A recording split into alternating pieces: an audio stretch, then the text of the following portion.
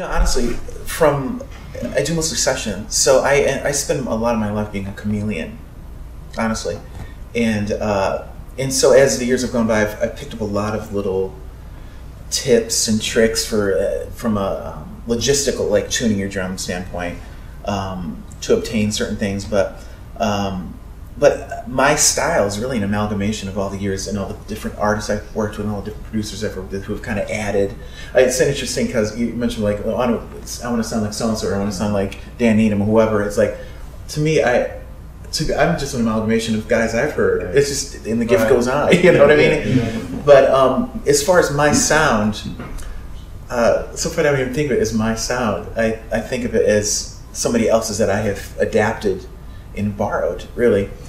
Well, I can relate to the live side of it, like going from playing mostly heavy rock, and then when I got the Rev gig, I had been playing with the Shack Shakers. We used to open for the Reverend Horton Heat, and when their drummer left, they called me up because they had seen me play opening for them, and so I basically got that gig without an audition. They said, "Man, you got it if you want it." So I had to cram and learn a bunch of songs, and did the same thing, chart thing. But when I started listening to the tracks, this is a different type of sound than the way I was tuning my drums with the metal bands. A lot of 4K click in the kick drums, talking to the sound man about compressing the snare, even live, get it really loud sounding, and stuff like that. This gig was way more organic.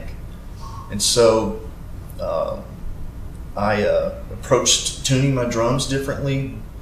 I put on coated heads a little bit looser than I normally would. Even tried closing the kick drum without a hole in it. And so I was trying stuff like that. And it's a great sound. It's a way different feel when you hit the bass drum without a hole in it. It's a lot of air moving, and I that was hard. But I think your sound develops the more you, the more you develop in your career and learning. I still am not sure if I'm tuning my drums right. I was equated it to like comedians always talk about when they got their first laugh kind of thing. As a young guy, you're playing, you don't know anything. You're 10, 11, 12 years old, and crack. And people that are playing in the bands, you all of a sudden go, oh. Or something gets a reaction for the good stuff anyway. And bad stuff too. I mean, it's a bad reaction, you remember it pretty quickly.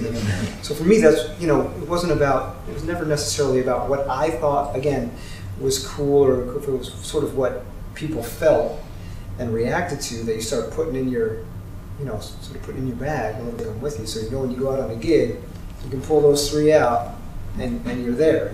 You're speaking the basic language. People are going to feel it, whether it's, fusion, jazz, rock, country. You come out and do that basic thing, people are going to react to it immediately, and then you can get into all the other stuff later. Well, I think with your own sound, to piggyback off of what these guys were saying, I mean, I don't feel like as far as sonically speaking, that I have the sound that I quite want yet. Because, and the reason I say that is because the perfect example is somebody like Steve Gadd. Seems like no matter what style he's playing, he's got the same sounding snare, the same sounding hi-hat, the same sounding ride cymbal. Studio, yeah. Same sounding cowbell. And it sounds great. And it sounds great on everything. So that right there is a perfect example of, it's not necessarily the axe as much as it is the player with the exclamation point over his head. It's like a catch-20 with that. It's like, I want people to hear me, but who am I? And like, I think most of us here, like you said, we're just this collage of drummers that we love, and when we hear songs that sound like songs that they recorded 30 years ago, we wanted to have that similar. We wanted to have a similar vibe, and so we end up playing and taking from those different things and putting it and phrasing sort of how they used to do it, because it worked. I mean, I think for me, for sound, it depends on the song. I mean, my own, when I do sessions, if I'm doing an old country song, loosen the bottom lugs up as much as you can. Yeah. Take middle C, maybe B flat on the snare, put either a Gadd ring or a moon gel on it, move it around to where you get that crunch, that old deep fat sound. My personal sound I use is if I have my preference, it's always middle C with a little ring on my snares, and most of my toms is just above wrinkle. That's just the way I grew up playing rock and roll. That's my sound I like, where somebody like Buddy Rich always had a ringing drum, and I bury my foot. I mean, I put a pillow in it where it's just thump, and I let the EQ and everything, I think, just dead where they'll stay out of the way. That's always seemed to work. It depends what you're going after. For my gig with Travis, he likes a lot of low mids, where the frequencies are out of his way, where the guitar can have that frequency. You know, so it just depends on the gig you're playing, and but